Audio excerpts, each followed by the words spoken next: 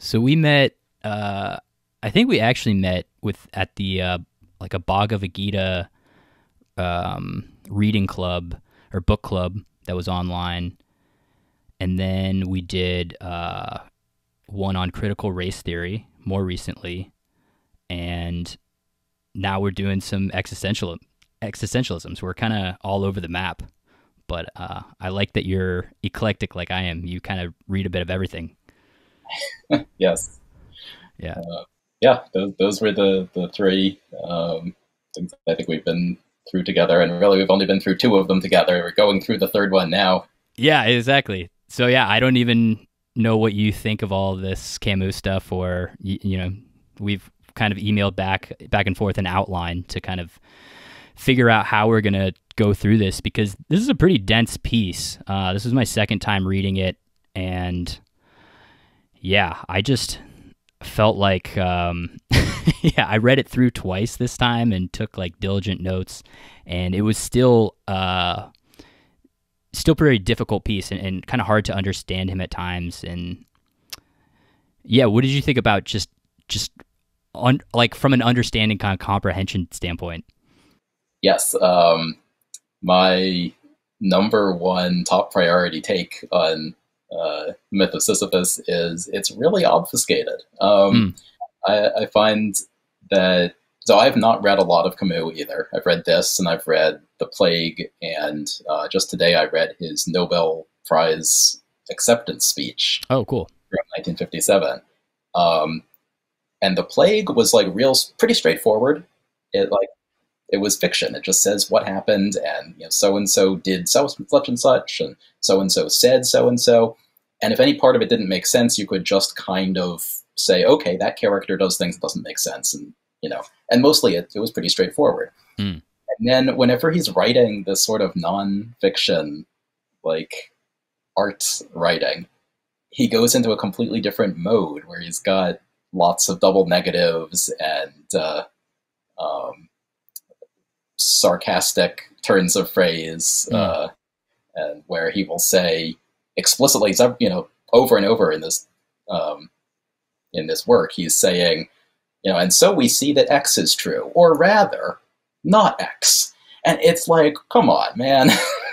Yeah, I found that difficult as well. And yeah, I've not read a ton of Camus either. I read the Outsider and another one of his essays, but yeah, it's a completely different tone than his fiction.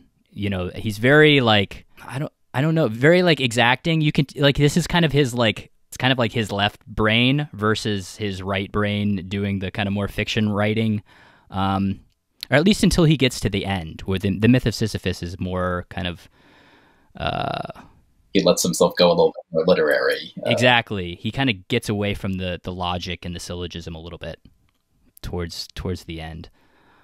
It very much gives a sense of him working out the problem live, which is thematic because it's a essay about the process of working things out, right? He's sort of going through that and demonstrating for you, going down blind alleys and so on. But it is very frustrating, at least for me, to read this, say, like, did you come up with an answer? Why don't you just tell me what the answer is? Yeah, so it's an interesting point. I wanted to bring that up too, in that this is very much written as like you are witnessing a man kind of trying to figure a problem out. This is not him saying like, I came to this grand conclusion, let me tell you about it. This is very much just like, I'm starting with a question. I have no idea where this is going to go. And for me, it was very interesting. The first time I read this, for whatever reason, I skipped the preface. And in the preface, he kind of gives away his conclusion in terms of like what he thinks our response to the absurd should be. So when I was reading it the first time, he starts this, and we'll talk about it. He starts with like, the only serious philosophical question is whether or not we should kill ourselves. And like, it wasn't until like page 115 or something that I actually knew where he was going with this. I was like, I had no, I was just kind of like on the edge of my seat, just like, what is he going to conclude? Like, are the final pages just going to be like spattered blood? Like, I mean, I I obviously knew he didn't actually kill himself, but it is very much somebody trying to write from a place of curiosity. Writing from a state of confusion, which we'll also talk about, right? Of being confronted with the irrational and the fact that we can't, reason does not work. He already knows that. Again, that's what the thing is about. But he also has certain foregone conclusions about, the sorts of answers that he'll accept. And part of this essay, he's going to contrast the answers of the existentialists like Kierkegaard and the phenomenologists like Husserl, and he's going to very reasonably explain both of their positions and then say, I don't like that answer, give me a different one. He Right. has preconceived likes and dislikes and reasons that he doesn't like any of the existing answers, even though he can explain them perfectly fine. Yeah. Totally. Well, so maybe up front we should frame this a little bit in terms of frame the kind of question or the problem that Camus is trying to deal with, and then we can maybe backtrack a little bit and talk about how he wound up with this question.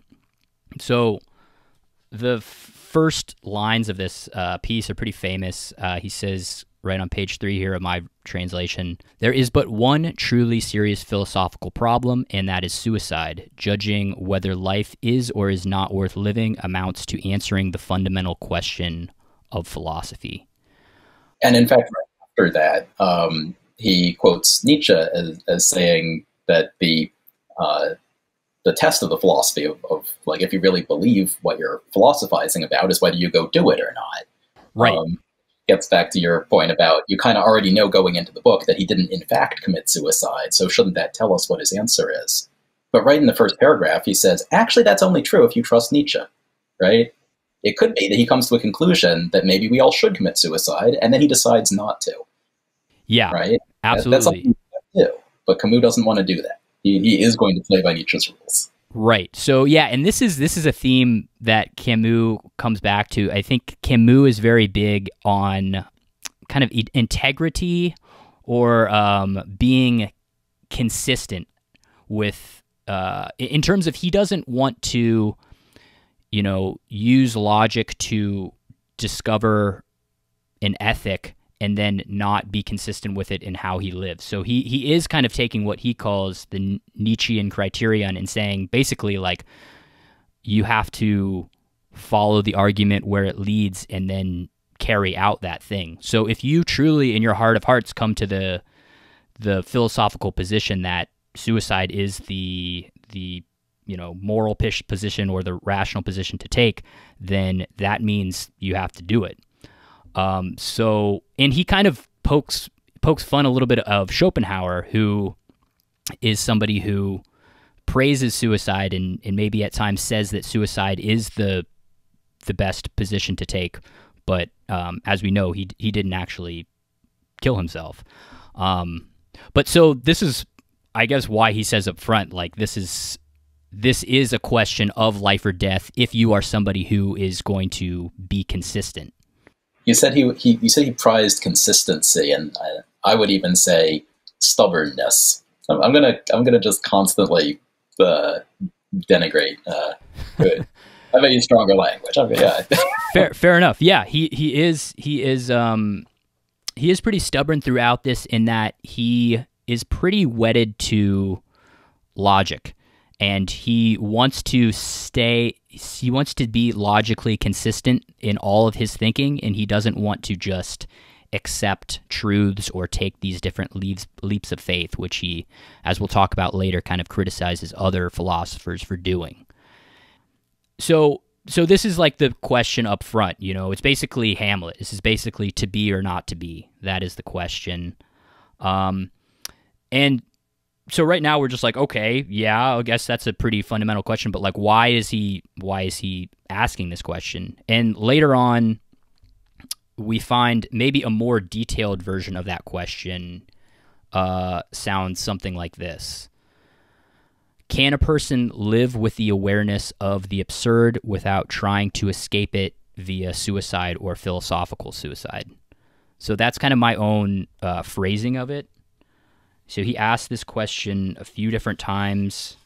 On page 16, he says, quote, "I am interested not so much in absurd discoveries as in their consequences. How far is one to go to elude nothing? Is one to die voluntarily or to hope in spite of everything?"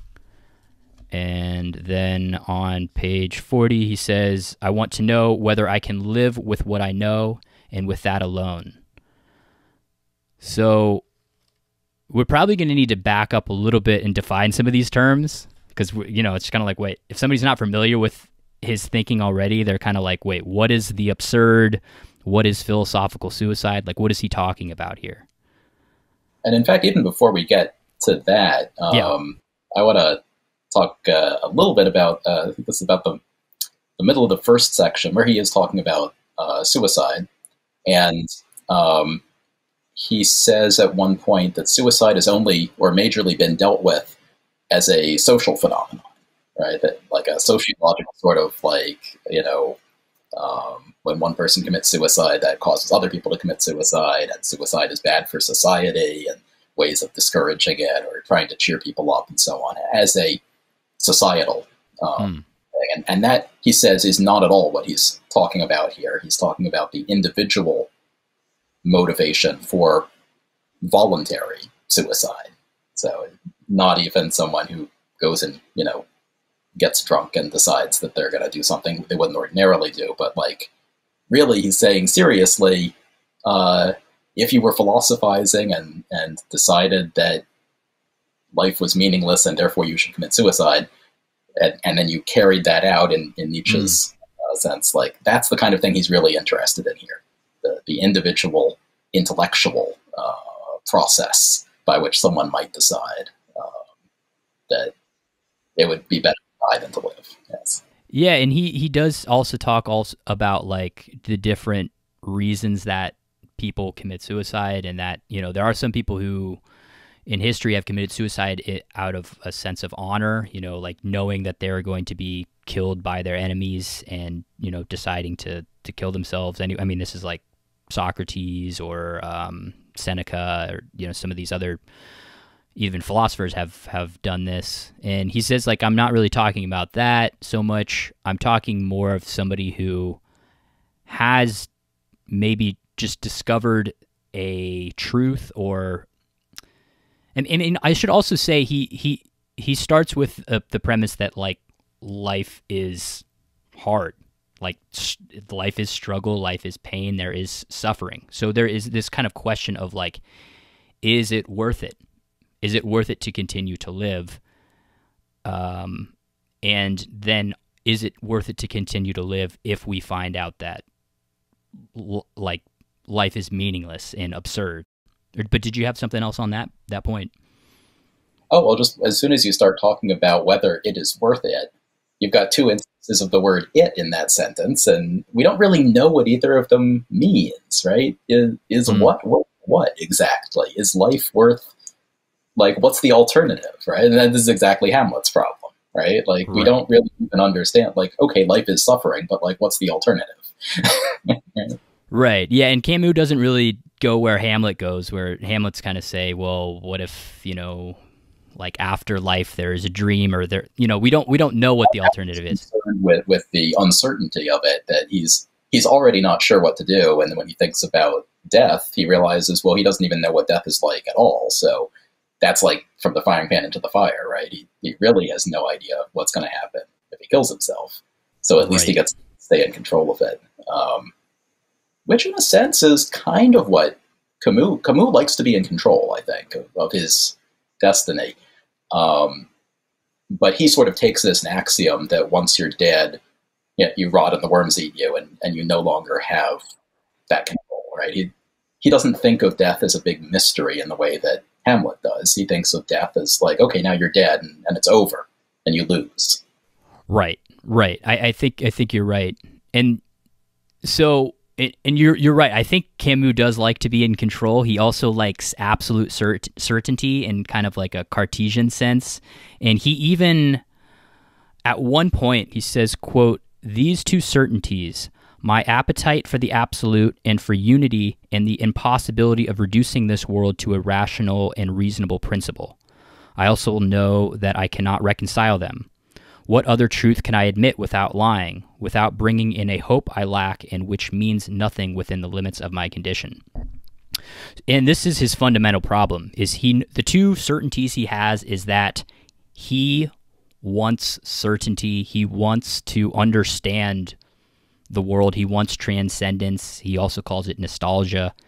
And the other thing is that the world is fundamentally unreasonable and silent to these answers. And so this creates a kind of absurdity in his view, in that humans desire reason and understanding in an unreasonable world, and that the clash of those two things creates this absurdity. Or I guess another way of phrasing that is humans crave meaning in a world void of inherent meaning. Yeah, he has this phrase, which you've already used, and I'm sure we've already used a couple times, on nostalgia for unity. Where he's using this word nostalgia in a not normal sense, right? But I like this use, if I understand it correctly, because it is sort of a yearning, a longing, a homesickness for things to make sense, and this is something that people have as you get older, right? You think about, oh, things were so simple when I was a kid, there were simple rules, or, and we won't get into social issues, but all your social issues were solved, back then. And now it's also complicated in the adult world. Yeah. And this nostalgia for unity is kind of the same idea, that we do feel the same sort of feeling for, wouldn't it be nice if everything just made sense? Mm. But as he points out at some point in here, this is sort of a homesickness for a home that we didn't actually come from and aren't actually ever going to return to, right? This home does not exist. The place where everything makes sense, right? Yeah. Like, it weren't actually simpler when you were a kid either. It just sort of felt that way because you were a kid. But like with this idea that everything ought to make sense, it's the same idea. It's like, why do you think that? Nothing has ever made sense, right? Why do you expect things to make sense? And yet we do. Everybody does, right? Yeah. No, you put it great. And he says, he uses a nice metaphor here. He says, quote, "A blind man eager to see who knows that the night has no end." So that is the absurd. Is the blind man knows that you can't understand the world, but has this yearning to understand, to transcend that yearning for that nostalgia. And he says that is absurd. Yes, the absurd or absurdity is the interface, the butting up of this nostalgia for things to make sense with the raw fact of the world, which is never actually going to satisfy, or be able to be explained by reason, right? As you said, the world is unreasonable. Right. Like literally, it cannot be reasoned. You're going to try to reason things out, and you're going to find that it actually does work quite a bit. And I think he kind of sells that a bit short. Like science pretty much works, but there does always come a time where you're trying to figure out why something is the way it is, and you realize that like you don't have a reason for it. Right? Yeah.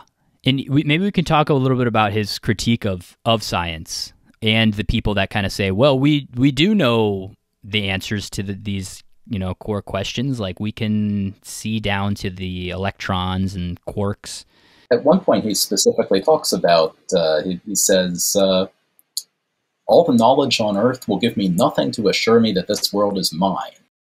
You can describe it to me and enumerate its laws, and you can teach me the whole universe can be reduced to the atom, and the atom can be reduced to the electron. And he says, all this is good. But then you try to explain the atom by analogy to a miniature solar system, and I realize that you have been reduced to poetry, that I shall never know. Right? That at some point, we get to a point where the explanations start sounding a little too much like bullshit. And Camus becomes unhappy with this. Yeah. Right. Right. So yeah, and I think he says something like, I find that when you boil it down, at the heart of science is poetry or metaphor. And that, like, I think he says somewhere else, like, even if with these models, they say that it explains something, but it doesn't really explain anything, because it's just become so abstracted that we need to then create some kind of metaphor to even be able to understand. And to a certain extent, he's just like a child asking why, right? I mean, why is the sky blue? And you can say, well, it's because Rayleigh scattering, and the red wavelengths go that way and the blue ones come this way, and so that's what we see. And he says, why? And you say, well, because the light rays hit our retina and send signals to our brain. He says, why? And yeah. And he never gets the understanding that he's seeking, because it is kind of impossible. Mm-hmm. But you can't just tell Camus that it's impossible, because that's the whole point, right? That's the whole reason he wrote the essay, was he's not happy with the fact that you'll never understand absolutely everything. Right. And one of the things I kind of wondered is how much of this is like kind of idiosyncratic to him versus like this is something like all humans kind of like have a problem with. Because he definitely wants this. He wants this absolute certainty, almost in a kind of like neurotic, obsessive, compulsive kind of way. And I don't think that's true. It's definitely not true of all people. I think a lot of people are like fine just like not knowing a good deal and don't really have as much issue with these paradoxes that will inevitably pop up when you start to see reason kind of turn in on itself. Whereas for him, that's just like, that's unacceptable. Yeah, I mean, well, he explicitly addresses that in a couple of places, not necessarily in a useful way, in a sort of cult way, right? Where he says, if you don't get it, you don't get it, but someday you will, right? One day you're going to wake up and you're going to realize that you've been going to the office 8 hours a day, 5 days a week for 40 years, and what did it get you exactly, given that you're still going to die at the same age, and the meaninglessness of life, and you are going to awaken to this whole thing he's been talking about. And if it doesn't bug you this year, then maybe you just haven't awoken yet, right? That's the easy answer, right? Like, most people are just inside, right? He's the one who's actually like alive to this possibility and is grappling with it. And then he's also a little bit later going to get into these other philosophers like Kierkegaard, who have become alive to the problem and then grappled with it and said, you know what, I'm going to just commit philosophical suicide, right? And I'm going to decide that, like you said, like, oh, I don't care about this problem. I'm not going to grapple with it. I'm just going to like shut off that part of my brain and not think about it and be happy.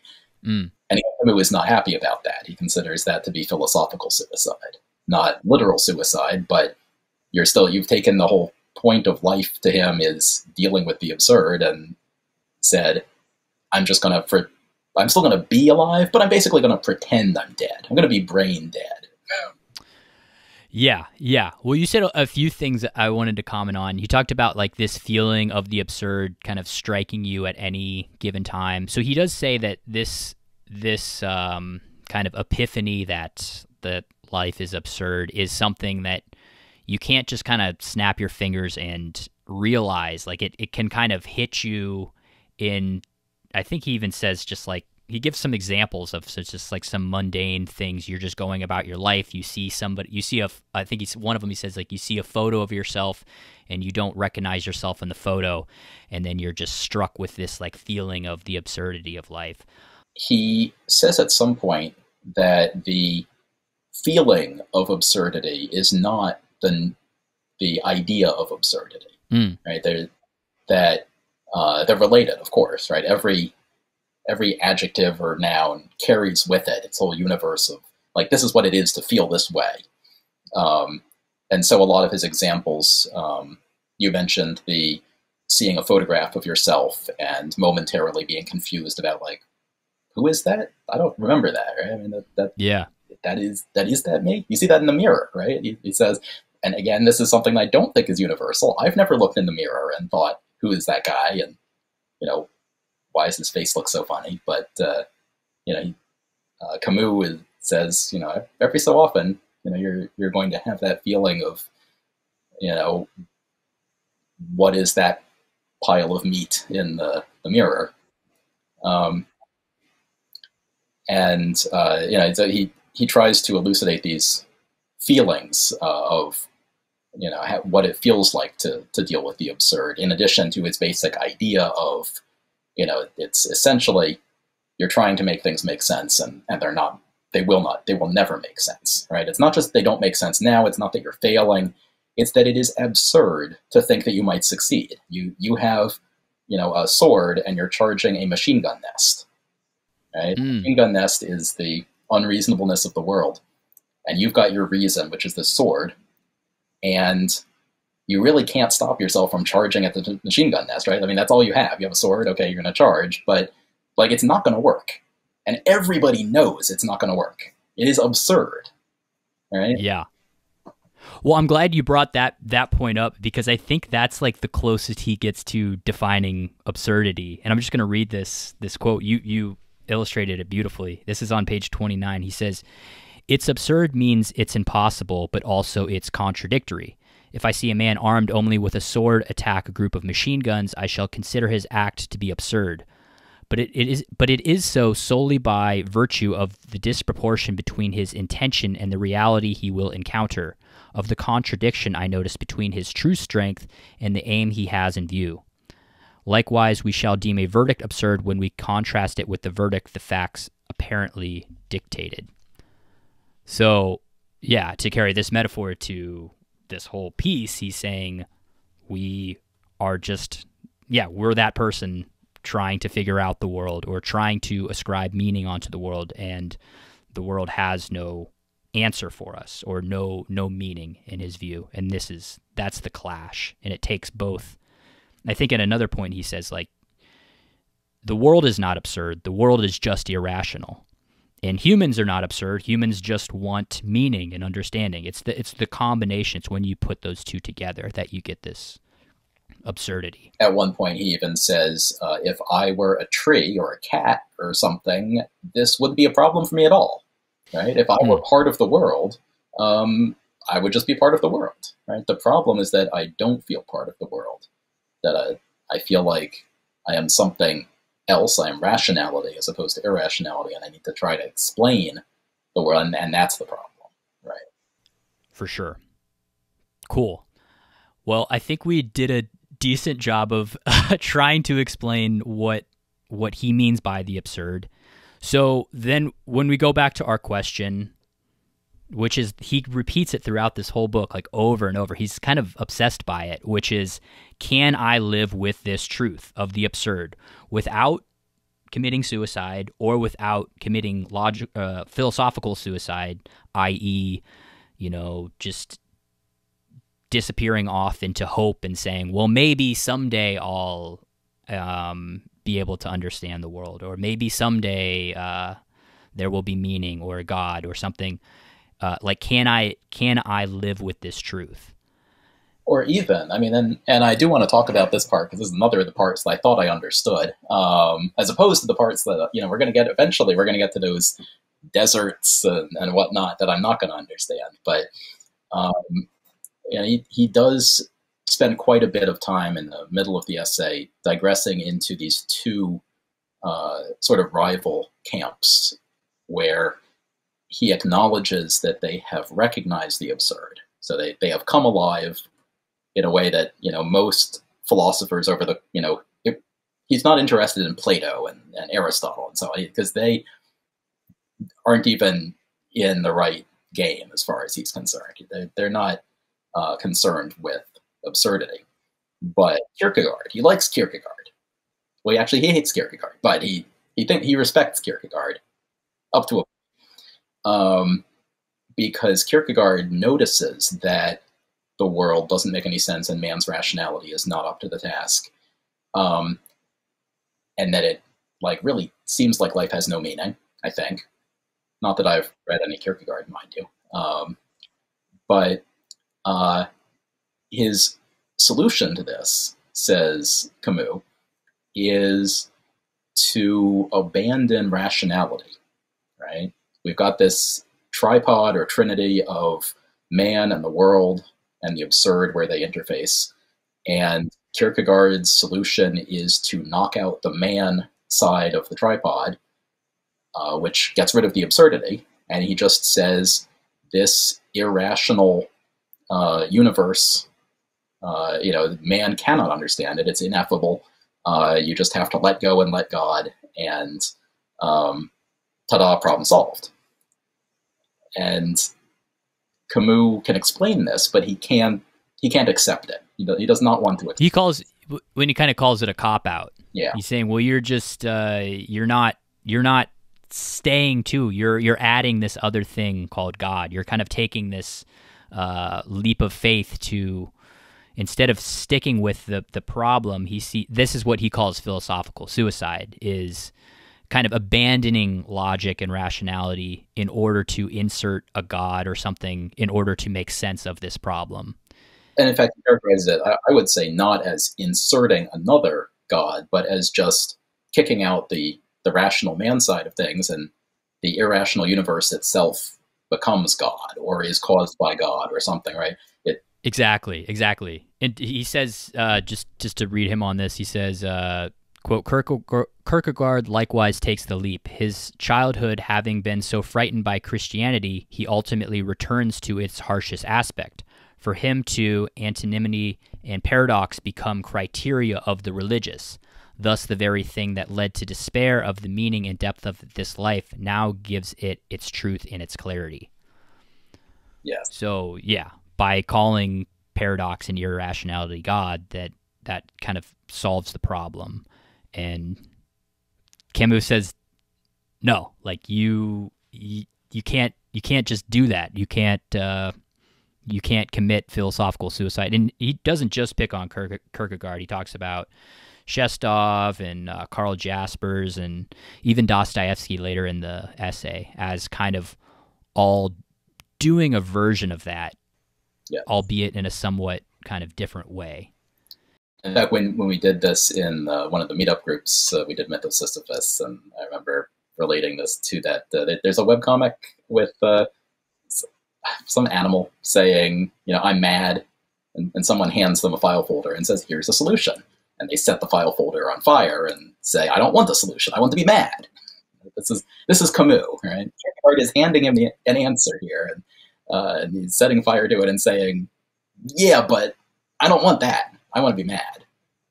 Which he really, all the way to the end, like his solution is going to be get mad about it and just stay mad forever, and die mad. Well, that's a good point. I mean, because he is saying like this doesn't actually solve the problem. It just kind of eludes the problem, or is another way of kind of burying your head in the sand.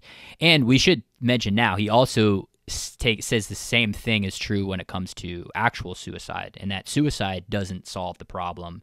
It just you're just like eluding the problem. You're not actually like confronting the problem. And I was listening to actually a lecture on this and on YouTube. This philosophy professor, Gregory Sadler, just to give credit where credit's due, he was saying, like the analogy he used is, if you have like a leaky faucet in your kitchen, you can either fix the faucet, but something like suicide would just be like moving to a different apartment, or philosophical suicide, where it's like you didn't actually fix the So that's maybe a way of kind of illustrating what. I didn't realize that was going to be an analogy there. I thought it was going to be you could fix the leak or you could commit suicide, and then you wouldn't. Oh well, yeah, that's maybe right.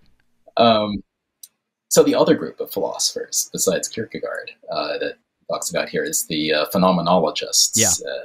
Husserl, particularly. Again, I've never read any Husserl. I only know what I learned from Camus' horribly obfuscated prose. But his take on them, at least, seems to be sort of Plato taken to like a super extreme, where Plato wanted to say that every object has like sort of an ideal form, right, in the abstract or in the concrete, just not here, just somewhere else in the Platonic realm of forms. There's a Platonic ideal of a coffee cup and of coffee and a donut and so on. That kind of falls down, right? That doesn't work. So the phenomenologists, in Camus' words filtered through me, so I don't know what I'm talking about, said, instead of saying there's a Platonic coffee cup that all coffee cups are a sort of projection of, we'll just say that there is a Platonic form of this coffee cup, and also a Platonic form of that coffee cup, and a Platonic form of that coffee cup. And for every coffee cup in the world, there is a perfect ideal form of it, which is identical with itself. And if you want to know what something is like, all you have to do is look at it, and you will see what it is like, and that's going to tell you what it's like, and that's the only question that matters. And so everything sort of dissolves into a foam of descriptiveness,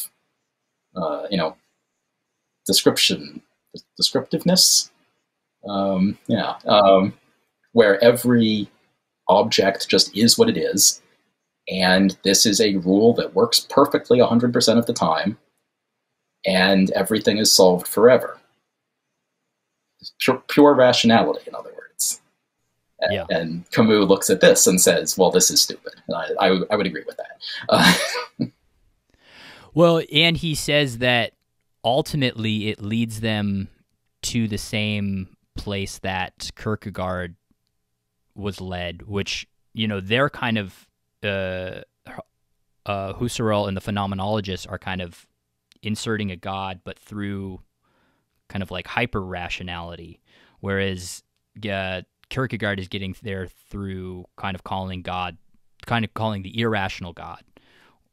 So even I think he makes God, the point that what's that? I don't think the phenomenologist would call it God, but it's analogous that they're just kicking one of the legs out of the tripod. They're just kicking out the irrational. They're saying, we perfectly understand everything because it is what it is. And actually, I'm going to make another comparison here to another of the book clubs that I did maybe like a year ago. Read a book called A Night of Serious Drinking. At least that's what it's called in English. And it's a sort of satire, Gulliver's Travel styles. I highly recommend it. It was fun. Relatively short. And there's a point at which our sort of Gulliver figure is traveling in the land of, sort of scientist types. And the scientists are explaining to him that the Earth goes around the sun because the sun is located at the focus of the ellipse that the Earth travels through each year. And cows eat grass because they are herbivores, so that they don't eat meat. Right? And right. You're not actually really explaining anything. Like, it seems like you are, but you're not. I mean, it's kind of like built in the definition. But sorry, go on. Well, I wasn't even to the punchline, which is sorry. Yeah. Ice floats in water because ice has a lower density than water. Okay. Yeah. I see where you're going with it. Like, it seems like it's explaining something, but it kind of begs the question. Yeah. Well, then why does it have a lower density than water? Yes, and does having a lower density really mean anything different from that? If you put one in the other, it will float. Like everything ultimately sort of is what it is, right? I mean, how can you explain anything if the answer is just you're just rephrasing it tautologically, in different. Well, and I think that's a great going back to his kind of critique of science. I mean, I think it's that same type of, he would kind of say the same thing. You're still left being that kid asking why, because it's like, even if the scientists can say, well, the reason that, this thing floats is because of, when you look at it at the molecular level, like blah, blah, blah, you're still left with like, well, why? Yeah, but why? Yeah, but why? And you can just do that ad infinitum. At a certain point, I actually am now starting for the first time to have sympathy for the phenomenologists, because if you think about the child asking why, normally I think of that as asking for deeper and deeper whys, right? Like, okay, I get that part, but why at a deeper level? And you keep going deeper and deeper. And there's, but at another way of looking at that, though, is that ultimately, if you're asking, like, why is the sky blue? You're just observing and describing something about the world. You're saying the sky is blue, right? Yeah. And then you're saying why, and the scientist or the father or whoever is having to come up with ways of phrasing facts about the world that are commensurate with the idea that the sky is blue. And you can say, well, because it reflects more wavelengths that we perceive as blue. But it's really just restating, right? It's all tautologies, because all you can do is either say things that are true about the world, which don't tell you anything because it's already true, or things that are false, which are just lies, right? Why does the wind blowing hard today? Well, it's because the trees are sneezing, right? Right? It's either true or it's false. But ultimately, it can't explain anything, because if it's true, it's tautological, and if it's false, it's not. Right. You know. Yeah, and I think that is what he's saying, and that's why he's saying it's futile to ever think that we'll be able to understand, and that's the absurdity, is we're always going to want to understand and have that nostalgia to understand, but it's futile in his view, and that's the absurdity. Well, and we've talked a bit about the philosophical suicide. I thought it might be useful, before we talk about like some of what he says might be the solution to this problem, is to talk just a little bit about his ethic. And Camus, like, I think he didn't like labels. Like he never wanted to be called a philosopher his whole life. Like he didn't want to be called an existentialist, though. Like, come on, he's definitely a philosopher, and like he's a bit of an existentialist as well. But he also, throughout this essay, like, says that he doesn't have an ethic, but he clearly does. I mean, and I think his ethic has to do with kind of what we talked about at the beginning, like being consistent and being having that authenticity to basically follow the philosophical argument where it leads, and to live consistently with that. And the other thing that he's really big on is to remain conscious of certain hard truths that are hard to bear. And in this case, we're talking about the absurdity of life, but I think he would probably defend that for any truth that's, like bearing the truth that, like, your husband's probably not going to come back, or like I think he's big on like abandoning hope in that regard. So I think that's one of his ethics. I don't know. Would you agree with that? Or I would say that he sees the problem of suicide as the big problem. I mean, he says it right at the beginning, and right at the beginning, he also does mention Galileo in a, I guess you would say, unfavorable light, because he points out that Galileo did not die for the truth, right? He said, "Oh, okay, fine, yeah, the sun goes around the earth, whatever," right? Like, don't burn me, bro. And then they didn't. So he says there are some truths that are not worth dying for, but he considers this question of, what is the meaning of life, basically, and like, should one commit suicide, by definition, is worth dying for, because if you decide it one way, you're going to die, and if you decide the other way, you won't. Yeah. So I'm not sure that he sees all truths as important. Some of them are certainly not worth dying for, but certain ones are, and he has a sort of obsession with some of them, and I'm not sure it's completely rational about, how he decides, which truths he's going to really pursue and which ones he won't. Sure. That makes sense. Yeah. In this, I mean, yeah, and he, like, again, part of the reason he comes down so hard on all of these other existentialists is that, in his mind, they have come face to face with this truth and then just kind of, like, pushed it to the side or tried to get rid of it. And he's just like, no, we have to sit on this, like, dizzying crest and really, really sit with it. And he's like, again, his question is like, can I live with this truth? Yes. Yeah, so maybe we can. That's maybe a good transition to talk about how we can live with this disease that he sees. We're obviously skipping a decent amount of this.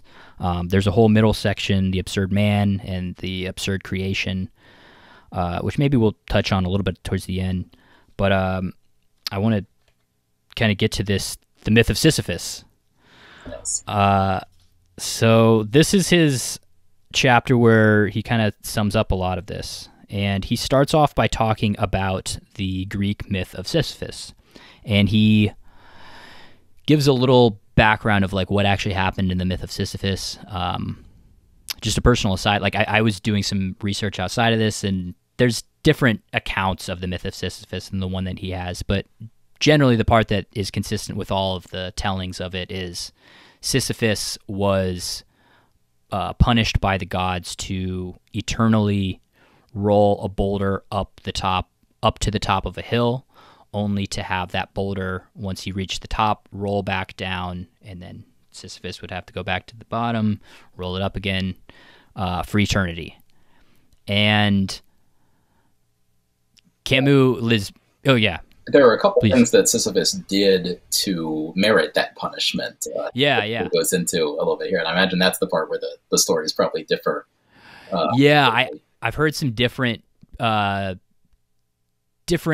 sources say different things about what Sisyphus did to deserve the punishment. One of the ones that I found kind of interesting was that he was in the underworld for something else, but he escaped by tricking death and chaining up death with these chains, and then like went back and like was living the rest of his life. So that's an interesting one, and that like there maybe is some symbolism there, in that Sisyphus, and Camus even says Sisyphus is the absurd hero because he wants to live and rejects death and doesn't want to die. And the symbolism I saw was like, well, his punishment is to be immortal and to have to, it's like, oh, you didn't want to die. Okay, well, here's your punishment. Now you have to live forever doing this over and over and over. But maybe that's just my own reading into it. Well, he's in that same category of, number one, generally tricksters. Although I guess that's a pretty broad category. But Loki and Prometheus are in the same genre of these sort of tricksters who play one great prank on the gods. In Loki's case, it was, being Loki. In Prometheus's case, it was stealing fire and messing up with the sacrifices and so on. And in Sisyphus' case, the other thing that Camus mentions about him was that one time Oedipus was carried off by Zeus, the king of the gods, went off and carried off a river god's daughter to do whole Zeus stuff with her. And Oedipus went to Sisyphus and said, "Have you seen my daughter?" And Sisyphus said, "Pay me and I'll tell you." And so he paid him, and Sisyphus said, "Zeus took her. He's over there." And Zeus didn't like that either. Right. I think that's the thing that landed him in the underworld in the first instance. And then he chained up death to get out. But yeah. And so all of these tricksters, another one is Tantalus. Tantalus, his trick was he needed something really good for the gods to eat, and so he chopped up his son and he fed them his son. And they didn't like that, it turned out. And so all of these figures end up with some sort of eternal punishment. Of with Tantalus, he's got grapes over his head, but every time he reaches for them, they recede, and so he can never get them, and they're eternal. With Loki, he's getting poison dripped on him forever, and his wife is catching it in a bowl, so it's normally it's not dripping on him, but every so often she has to empty the bowl, and so then it's he gets dripped on a little bit forever. And Prometheus, of course, is getting his liver eaten by an eagle every day, and Sisyphus is pushing the rock up the hill every day. So this is a very common myth archetype. And so, in other words, Sisyphus is not, in mythology, he's not unique really in any way. But he works very well for Camus, particularly with his exact form of punishment of rolling this rock. This is very much, I think the 9 to 5, 5 days a week guy can identify with Sisyphus rolling the rock a lot more than Prometheus getting his liver eaten. So it really works very well as this idea of life being toil and struggle and not getting anywhere. Right, and that's the big point that he's drawing. Is like the reason he brings up this myth is he's like saying this is life, is one struggle after next. You're pushing up this rock only to do it all over again, and ultimately it's futile. Ultimately, once we reach our goals or we get our desires fulfilled, we're just going to have another desire, or we're just going to have the next hurdle or challenge to do. Yeah, and the other thing I think is worth bringing attention to this story is he's saying the thing that makes this a tragedy, he's talking about Sisyphus here, the thing that makes this tragedy is that Sisyphus is conscious of the fact that it is futile. And that if he weren't aware of that, if he had some hope of like, maybe after I push the boulder to the top of the mountain after the 100th time, I'll be released from this or whatever, then it wouldn't be a tragedy. But knowing that it's ultimately futile, that's what makes it a tragedy. And in fact, he mentions Oedipus as well in this section. Says that only at the point where Oedipus realizes what's going on does his tragedy begin. And when I read that, I thought, like, what? No. Like the whole point of Oedipus is that he knows the fate from the very beginning. Right? Like he's told by heart at the very, very beginning of the story, you're going to kill your father and marry your mother. And it's his hubris in rejecting that fate and like trying to have something else happen that really triggers the whole tragedy. But in a sense, maybe now I see a little bit more of Camus' idea there that Oedipus might have been told his fate, but by definition, he didn't believe it, right? He thought, he had hope, right? He thought that he could get out of it. He tried different things. He said, I'm going to move away from my home. I'm going to do different things. And it's only really when it dawns on him that he didn't escape it, that it all is happening, that's when he starts believing the prophecy. And that's really when it becomes like a tragedy for him. Right. Right. So yeah, and that's I'm glad you brought that up, because that's a big theme, is like as long as the person has hope, it's not a tragedy, but it's when that person realizes that it is ultimately futile and doesn't have hope. And I even thought of like Man's Search for Meaning by Viktor Frankl. So he was a Holocaust survivor, and he wrote about like basically the thing that carried him through when things were really tough in the concentration camp was the hope of someday seeing his wife again. And that was the thing for a lot of people, a lot of Jews in the concentration camp, was like just thinking of like, okay, I'm thinking of this thing in the future that is giving me hope to ultimately get through this. Because there was even, I thought it was interesting reading this, because I've even heard accounts of the Holocaust where the Nazis would force the Jews to carry like these giant cement barrels across the concentration camp, and then only to have them bring it back again. They would kind of purposefully make them do these like futile tasks, or like have them like dig a hole, and then, which was like backbreaking labor, and then at the end of the day they would take the dirt that they dug and put it back in the hole. So they were like aware that there's something like extra fucked up about making the task completely meaningless and futile. But where was I going with this? Oh, but ultimately, like for Viktor Frankl, he's saying it was hope that kept a lot of these people going. Yeah, which is different from Camus in the sense that, you know, when you set one of those tasks, I think the idea is to try to break the person's spirit, right? That like, yeah. Oh, they're going to see that this is a pointless task, and that's going to lead them to abandon hope and to sort of break their spirit, whatever that means. And for Camus, he would say, "Oh no, that's just going to harden my spirit. That I'm going to see that this is futile, and I'm going to be like Sisyphus. I'm going to, whistle while I work, and find meaning in the meaningless task, and so on." Right, and that's ultimately his solution. So he talks about how it is consciousness that causes this to be a tragedy and causes us to suffer. It's a consciousness that gives us the ability to, in his view, see that life is meaningless. But he says it is also consciousness that allows us to solve the problem, in his view. It's consciousness that allows us to choose to be happy despite this. And maybe I'll read this. So this is page 121. He says, quote, "If this myth is tragic, that is because its hero is conscious. Where would his torture be, indeed, if at every step the hope of succeeding upheld him?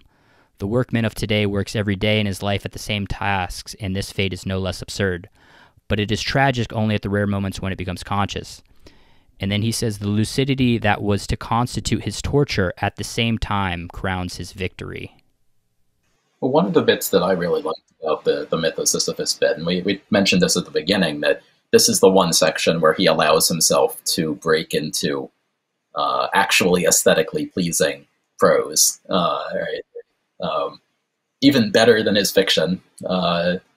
He says, "Nothing is about Sisyphus, but one sees merely the whole effort of a body straining to raise the huge stone, to roll it, and to push it up a slope 100 times over. One sees the face screwed up, the cheek tight against the stone, the shoulder bracing the clay-covered mass, the foot wedging it, the fresh start with arms outstretched, the wholly human security of two earth-clotted hands." He's really going through every part of the body, every sense, and really giving you that picture, that descriptive picture, that phenomenological picture of exactly the way in which this task is carried out, this meaningless task is carried out, and the sense of being there. And as a reader of it, even though I hated the whole rest of the essay, I have to say that is aesthetically pleasing to be experiencing that, meaningless task in a really present way. And I think that's his point, that, to be in this life, even if it is meaningless, especially if it is meaningless, right? You're not looking for anything greater. You're not looking forward to what's going to happen when the stone comes down the other side of the hill, or, when he gets his reward in heaven or anything. He's not looking at any of that. He's just looking at, the feeling of the earth in your hands, and the muscles pushing, and, like, being in the moment is the reward. And I think the reader gets that too in this particular part of the book.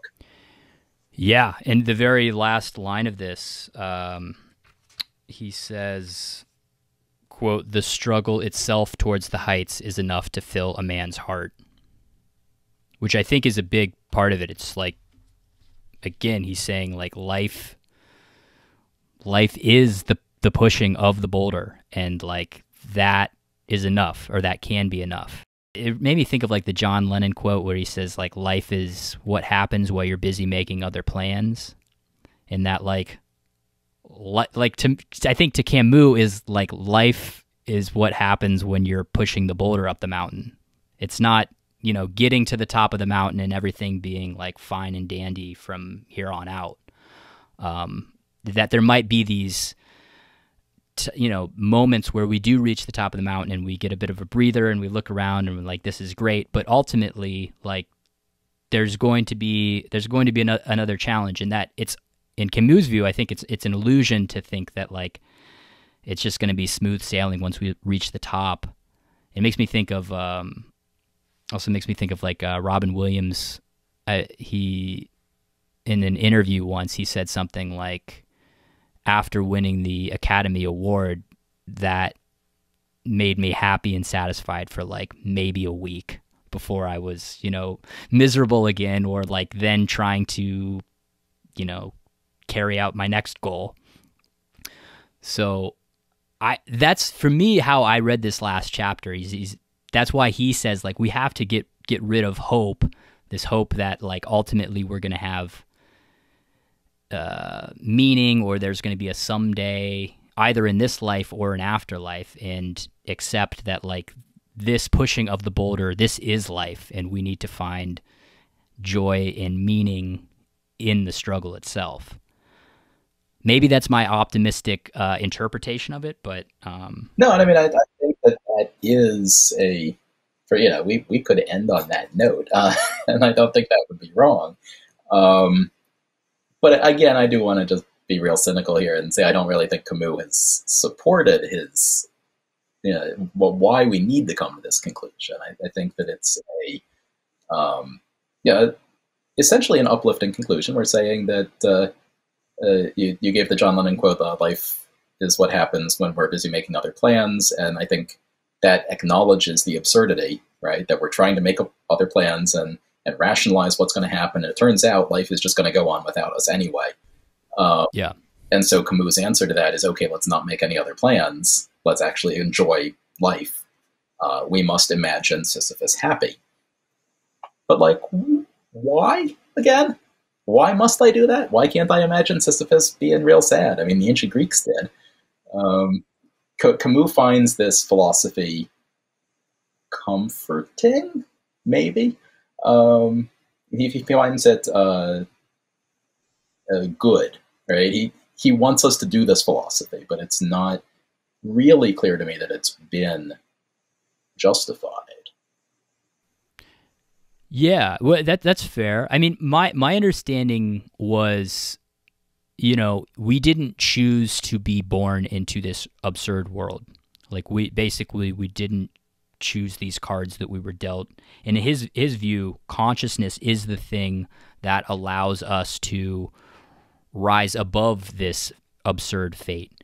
And he does say, in kind of the metaphor he uses is that when Sisyphus is walking down the mountain to kind of do it all over again, that kind of to him represents the rare times in our lives where we are reflective of, hey, this day-to-day like struggles, this is life. Life is not something that's going to like begin, after college or begin after I have a baby or whatever. Like this, you're in it now.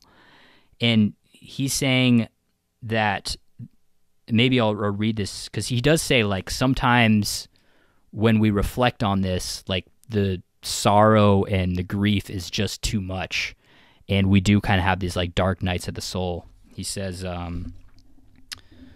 quote, "Again, I fancy Sisyphus returning towards his rock, and the sorrow was in the beginning.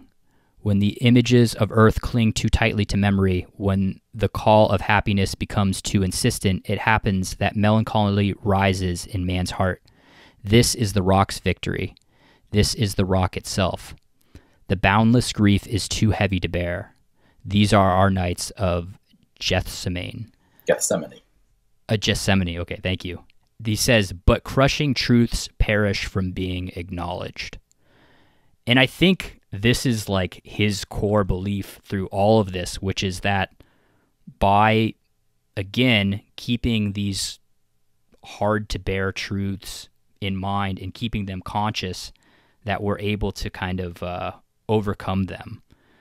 At least in his view, this is, I think, why he is so gung-ho about like, we have to just accept and acknowledge these truths and really sit with them, because by doing that, we're able to kind of make them smaller, and that if we just bury our heads in the sand, that they have power over us. At least that's how I interpreted that line. But I'm curious what you think as well. Yeah, I mean, I think the key sentence there being crushing truths perish from being acknowledged. And he goes from there into the line about Oedipus, which, again, I do not fully understand. If I had to guess, I would say that it's that same idea that you said of if there is something Like, oh, I have just discovered the world is meaningless. This is, this makes me sad.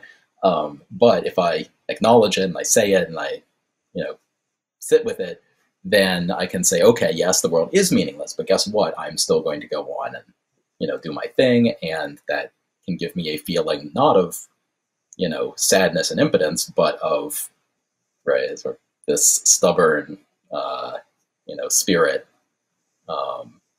where I am overcoming, or overcoming is not the right word, because of course we are not going to overcome. We have no hope of overcoming. But, I am persevering against the, whatever it is that is crushing.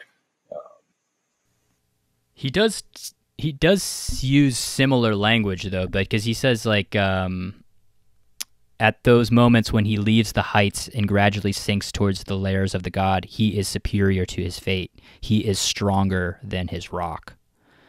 So it does kind of evoke that, like, overcoming, and that, like, again, you didn't choose to be born into a meaningless world in his view, but we can choose how we respond to it.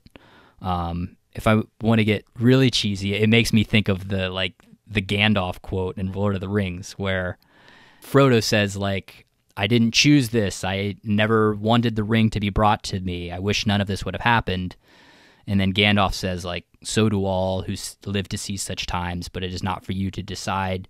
All you can do is to decide what to do with the time that is given to you. And I think, as cheesy as it sounds, I think that's what he's saying, is like, the only choice that we do have is how to respond to this, potentially crushing truth, which is that life is meaningless and absurd. Yes. I'm amazed that you remembered that much of that quote. He was not looking it up. That was all. He was looking right at me when he said it. It just shows how many times I've watched Lord of the Rings. Yeah. Well, somehow we've gotten to the end of.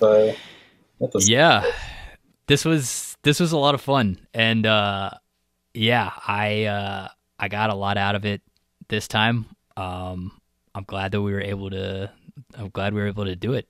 Yeah, this was a lot of fun. Thank you for inviting me and having me. Thanks for listening to Unpacking Ideas.